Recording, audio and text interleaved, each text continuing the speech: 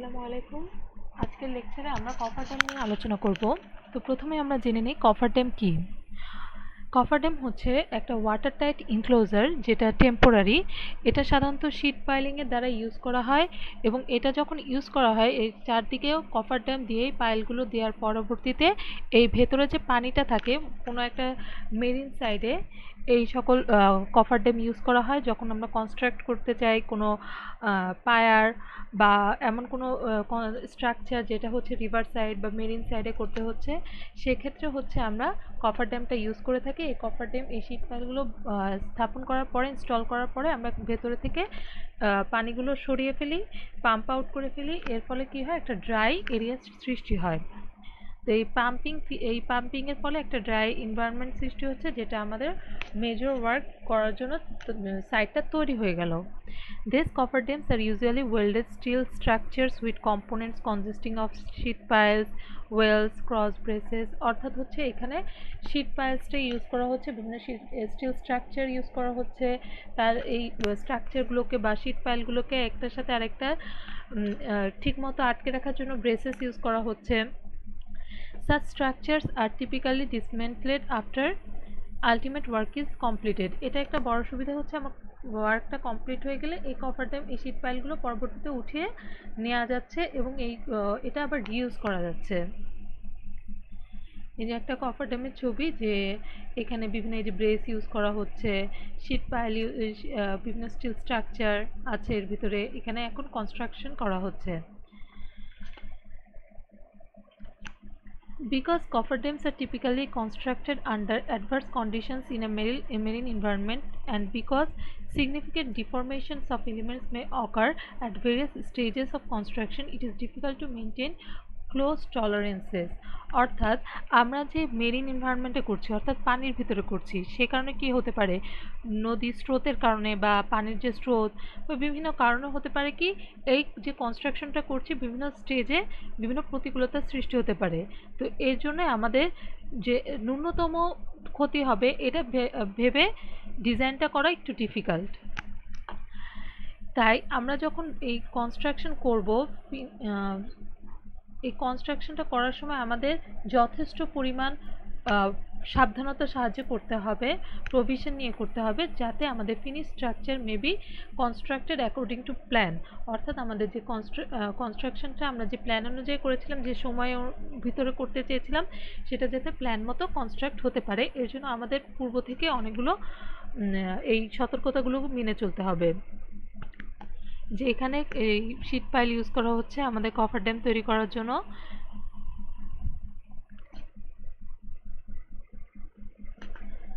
The loads imposed on the cofferdam structure by construction equipment and operation must be considered।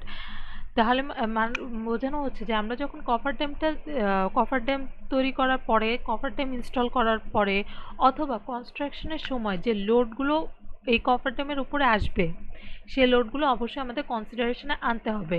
না হলে কি হতে পারে, যে কনস্ট্রাকশন করছে একটা লোড কফারড্যামের উপরে এমনভাবে আসলো যে কফারড্যামটা ল্যাটারালি সরে গেল। যদি এটা হরিজন্টালি ডিসপ্লেসড হয়ে যায় তখন কি হবে, পানি ভেতরে প্রবেশ করবে। তো এক্ষেত্রে আমাদের কনস্ট্রাকশনে ক্ষতি হবে। Removal of the cofferdam must be planned and executed with the same degree of care as its installation on a stage by stage basis। অর্থাৎ যখন আমরা এই কফারড্যামটা রিমুভ করব, সেটাও আমাদের প্ল্যান নিয়ে করতে হবে। এমন কারণ যদি আমাদের কনস্ট্রাকশনটা যদি আমরা ঠিকমতো এক্সিকিউট না করতে পারি, ইনস্টলেশন যে রিমুভ করতে যদি কোনো সমস্যা হয়, তাহলে দেখা যেতে পারে আমাদের স্ট্রাকচারের সমস্যা হয়ে যাচ্ছে পরবর্তীতে। The effect of the removal on the permanent structure must be considered. যে আমরা যে এই কফারড্যামটা স্ট্রাকচার, পার্মানেন্ট যে স্ট্রাকচারটা করলাম, এই চারপাশ থেকে যে কফারড্যামটা উঠিয়ে দিচ্ছি, এর ফলে স্ট্রাকচারে কি ধরনের ক্ষতি আসতে পারে, কি ধরনের ড্যামেজ হতে পারে, এই বিষয়গুলো আমাদের কনসিডারেশনে আনতে হবে। For this reason, sheet piles extending below the permanent structure are often cut off and left in the place। অর্থাৎ আমাদের যে শীট পাইলগুলো ইউজ করছি, সেগুলো যেগুলো পার্মানেন্ট স্ট্রাকচারের নিচে আছে, সেগুলো আর উঠানো হয় না, সেগুলো ওইভাবেই কাট অফ করে সেই স্ট্রাকচার যেটুকু পর্যন্ত আমাদের কোনো ক্ষতি ছাড়া ওই শীট পাইলগুলো নিয়ে যাচ্ছে, সেটুকু পর্যন্তই আমরা শীট পাইলটা রিমুভ করি। যে বিভিন্ন কফার ড্যামের ভেতরে বিভিন্ন ধরনের কনস্ট্রাকশন।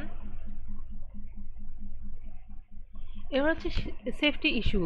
যেহেতু আমরা একটা মেরিন সাইডে করছি, পানির ভিতরে করব, ওয়েট প্লেসে, তো সেক্ষেত্রে আমাদের অনেক সেফটি নিয়ে কাজ করতে হবে। তো কি কি সেফটি নিয়ে কাজ করতে হবে? Good design. অবশ্যই আমরা যে ডিজাইনটা করছি কফারডামে সেটা অবশ্যই গুড ডিজাইন হতে হবে, প্রপারলি আমরা কনস্ট্রাক্ট করতে হবে।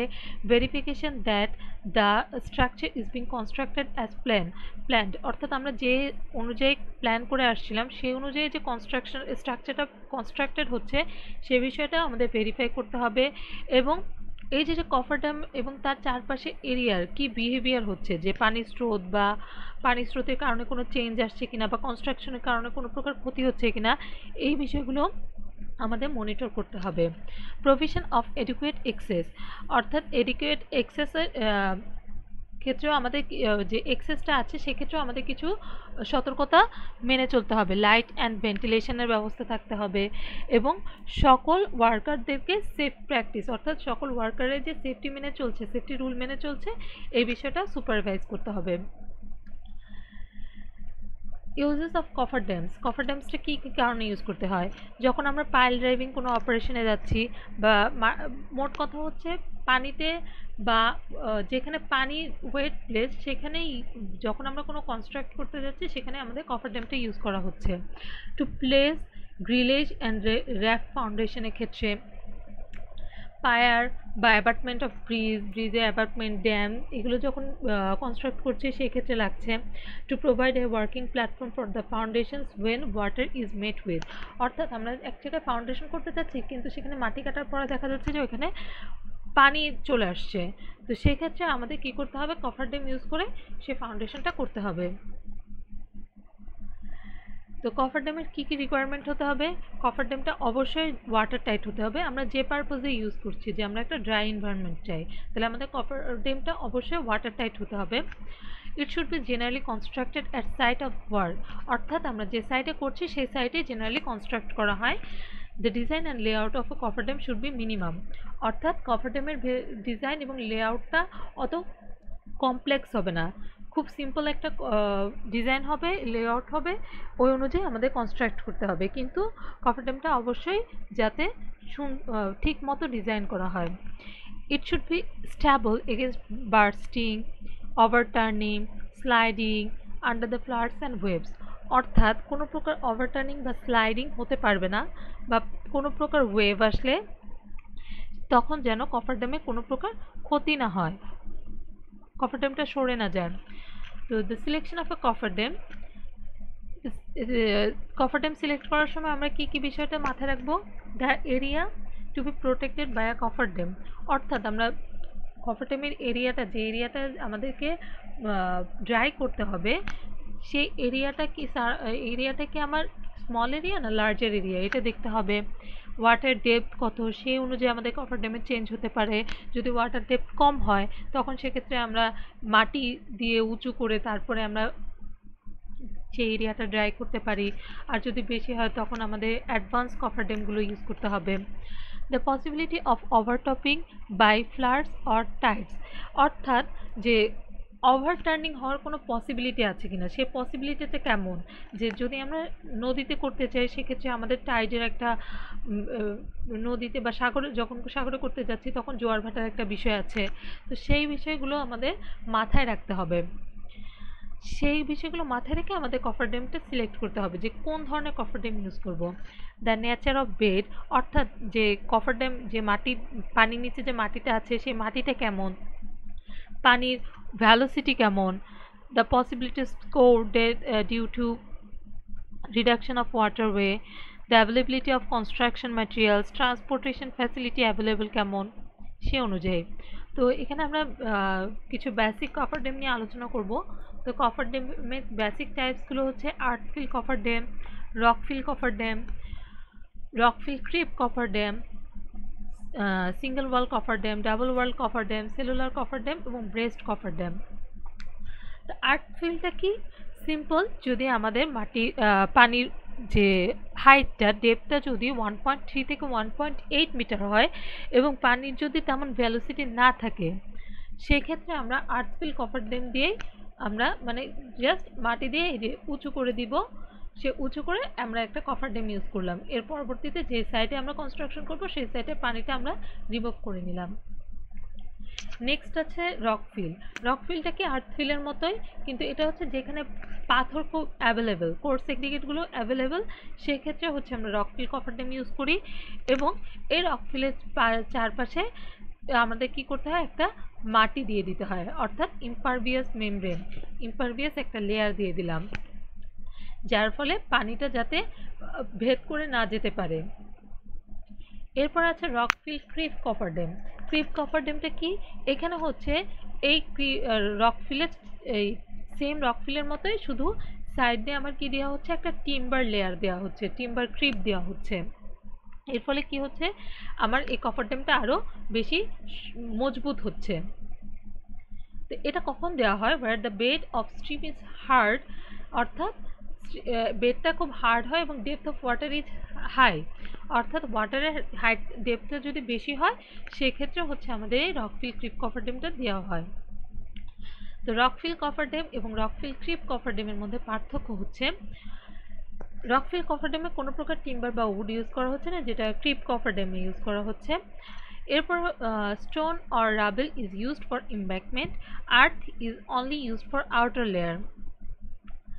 In this script filled with rock, gravel, earth, অর্থাৎ এখানে রক ইউজ করতে পারি, গ্রাভেল ইউজ করতে পারি, আর্থ ইউজ করতে পারি। It is suitable where depth of water is 1.8 to 3 meter, যেখানে এটা হচ্ছে around 4 meter. It has not good stability against overturning or sliding, অর্থাৎ ওভারটার্নিং বা স্লাইডিং যখন হবে বা পানির যদি স্রোত বেশি থাকে সেক্ষেত্রে এটা স্ট্যাবিলিটিটা কম, রকফিলের স্ট্যাবিলিটিটা কম, তার তুলনায় রকফিল ক্রিপ কফারডামের স্ট্যাবিলিটিটা বেশি। এরপর সে সিঙ্গেল ওয়াল কফারডাম, এটা হচ্ছে আর একটু অ্যাডভান্স লেভেলে, যেখানে হচ্ছে আমরা শিট পাইল ইউজ করছি, যে একটা ওয়াল দিয়ে দিচ্ছি, যে এখানে ওয়াল দিয়ে দিচ্ছি। তো এরকম আমরা কি করা হচ্ছে, এই যে আমার কনস্ট্রাকশন এরিয়াটা, এই এরিয়ার ভিতরে একটা করে শিট পাইল দেওয়া হচ্ছে, প্রত্যেক সাইডে এই যে একটা শিট পাইল দেওয়া হয়েছে এবং এই শিট পাইলগুলোকে একটা আরেকটার সাথে স্ট্রাট বা ব্রেসিংয়ের মাধ্যমে জোড়া লাগানো হচ্ছে, বা কফারডামটা যাতে নড়াচড়া না করে ফিক্সড থাকে সেজন্য স্ট্রাট ইউজ করা হচ্ছে। তো এই ধরনের কফারডাম ইউজ করা হয় যেখানে পানির উচ্চতা ডেপথটা থাকে 4.5 থেকে 6 মিটারের মতো। নেক্সট আসলো ডাবল ওয়াল কফারডাম। এটা কি, এটা সিঙ্গেল ওয়ালের থেকে আরেকটু অ্যাডভান্স লেভেলে, সেখানে হচ্ছে দুইটা ডাবল ওয়াল ইউজ করা হচ্ছে, এখানে এই যে একটা দুইটা ডাবল ওয়াল ইউজ করা হচ্ছে, এইভাবে চারদিক দিয়ে হচ্ছে আমার পরিবেষ্টন করা থাকে। মাঝে মাঝে যদি আমরা ডাবল ওয়ালের কফারডামের হাইটটা 7.5 ফিটের উপরে হয়ে যায় সেক্ষেত্রে আমাদের ব্রেস্ট অর্থাৎ এই যে ইন্টারনাল যে স্ট্রাটগুলো এগুলো ইউজ করতে হয়। এই যে হচ্ছে আমার ডাবল ওয়াল কফারডাম,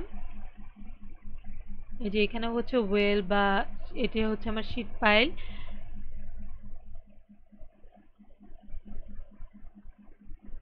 তো সিঙ্গেল ওয়াল কফারডাম এবং ডাবল ওয়াল কফারডামের মধ্যে পার্থক্য কি? সিঙ্গেল ওয়াল কফারডামে বোঝা যাচ্ছে এখানে একটা ওয়াল ইউজ করা হবে, ডাবল ওয়াল কফারডামে দুইটা ওয়াল ইউজ করা হবে। অ্যাকর্ডিং টু ডেপথ 4.5 থেকে 6 মিটার হলে সেখানে হচ্ছে আমরা সিঙ্গেল ওয়াল কফারডাম ইউজ করছি এবং তার এরিয়াটাও হবে তুলনামূলকভাবে অল্প। এবং ডাবল ওয়াল কফারডাম তখন ইউজ করছি যখন আমাদের পানির হাইটটা 12 মিটারের মতো, পানির ডেপথটা 12 মিটারের মতো হবে এবং ইনক্লোজ যে এরিয়াটা আমাদের ইনক্লোজ করতে হবে সেটা তুলনামূলকভাবে বড় হবে। After the cofferdam is constructed, the water in the closed area is pumped out. এবং a pair of walls with a gap is in between is used all along the boundary of the space to be enclosed. এখানে pair of wall use করা হচ্ছে। এরপর আসে cellular কফারডাম। Cellular কফারডামে কি বলা হচ্ছে, is constructed by driving sheet piles of special shape, অর্থাৎ একটা স্পেশাল শেপ দেওয়া হচ্ছে, সেই শেপ অনুযায়ী আমাদের সেলুলার কফারডামটা ইউজ করা হচ্ছে। সেলুলার কফারডাম হচ্ছে দুই ধরনের হয়, একটা হচ্ছে ডায়াফ্রাম সেলুলার কফারডাম আর একটা হচ্ছে সার্কুলার সেলুলার কফারডাম। ডায়াফ্রাম সেলুলার কফারডামটা কেমন, এই যে ডায়াফ্রামটা হচ্ছে একটা আর্ক যাবে তারপর একটা স্ট্রেট লাইন, আবার আর্ক, আবার স্ট্রেট লাইন। আর সেলুলার যেটা হচ্ছে সার্কুলার, সেটা হচ্ছে পুরো সার্কেল যাবে, একটা সার্কেল যাবে, এর ভিতরে আরেকটা সার্কেল, আরেকটা সার্কেল, এইভাবে করে সার্কেল আকারে যাবে। তো ডায়াফ্রাম সেলুলারে কি বলা হচ্ছে যে the series of arcs are connected to straight cross walls, অর্থাৎ হচ্ছে এখানে কি দেখানো হচ্ছে, এই যে স্ট্রেট ক্রসড ওয়াল, এই যে স্ট্রেট ওয়ালের সাথে কানেক্টেড হচ্ছে, কিন্তু যেখানে সেলুলারে হচ্ছে একটা তার তুলনায় একটা ছোট্ট ওয়াল দিয়ে সার্কেল দিয়ে আরেকটা ছোট্ট সার্কেল দিয়ে আরেকটা ছোট আর্ক, যে ছোট আর্ক দিয়ে কি করা হচ্ছে, সেলুলারগুলোকে সার্কুলারগুলোকে কানেক্ট করা হচ্ছে। The radius of arc is generally made equal to the distance between the cross wall, অর্থাৎ এই আর্কের রেডিয়াসটা কেমন হবে, এই দুই ওয়ালের মধ্যবর্তী ডিস্টেন্স। অপরদিকে এই রেডিয়াস অফ আর্ক সার্কুলার ক্ষেত্রে সাধারণত 250 সেন্টিমিটার হয় এবং এটা 30 থেকে 40 ডিগ্রি অ্যাঙ্গেল করে at the point of contact with the circle sell, অর্থাৎ এটার সাথে আরেকটা 30 থেকে 40 ডিগ্রি অ্যাঙ্গেল করে থাকে। নেক্সট ব্রেসড কফারড্যাম, এটা কি যে শীট পাইলগুলো ইনস্টল করব এবং এগুলোকে একটা আরেকটার সাথে ব্রেসিংয়ের মাধ্যমে মজবুত করা, এই যেখানে ব্রেসিং করে মজবুত করা, এটা ইউজ করা হয় যখন ওয়াটার ডেপথ 30 থেকে 35 ফিট পর্যন্ত হয়। তো আমাদের কফারড্যাম ইউজ করার অ্যাডভান্টেজগুলো কি কি, আমরা একটা যে পুর একটা এনভায়রনমেন্ট থাকে সেই এনভায়রনমেন্টটাকে আমরা কি করতে পারছি, যে ওই এনভায়রনমেন্টও আমরা এক্সকাভেশন এবং কনস্ট্রাকশন করতে পারছি, একটা সেফ এনভায়রনমেন্ট তৈরি করতে পারছি কনস্ট্রাকশনের জন্য। এবং এই contractors typically have design responsibility, এই রেসপন্সিবিলিটিটা কন্ট্রাক্টরের থাকে। এবং still sheet piles R easily installed and removed, অর্থাৎ হচ্ছে আমরা এই পাইলটা কি কফারড্যামের জন্য যে স্টিল পাইপগুলো আমরা ইউজ করছি, যে শিটগুলো ইউজ করছি, এগুলো আমরা পরবর্তীতে আরেক জায়গায়ও রিউজ করতে পারবো, ইনস্টল করা যায় এবং সহজে রিমুভ করা যায়, এবং এই ম্যাটেরিয়ালগুলো অন্য প্রজেক্টেও ইউজ করা যায়। এই ইনস্টলেশনের জন্য তাহলে কি কি আমাদের ম্যাটেরিয়াল লাগবে, সেটা হচ্ছে একটা পাইল ড্রাইভিং হ্যামার, হ্যামারের মাধ্যমেই আমরা এই ইনস্টল করব। ভাইব্রেটরি অর ইম্প্যাক্ট, এই হ্যামারটা ভাইব্রেটরি হতে পারে বা ইম্প্যাক্ট হতে পারে। ক্রেন, তারপরে still sheet piles, H piles, Burgess, অর্থাৎ হচ্ছে যদি কোনো একটা আমাদের যদি ট্রান্সপোর্টেশনের দরকার হয়, যে হয়তো বা পানিটা হচ্ছে মাঝখানে, নদী এরিয়ার মাঝখানে করতে হবে, তখন আমাদের ট্রান্সপোর্টেশনের জন্য বার্জও লাগতে পারে।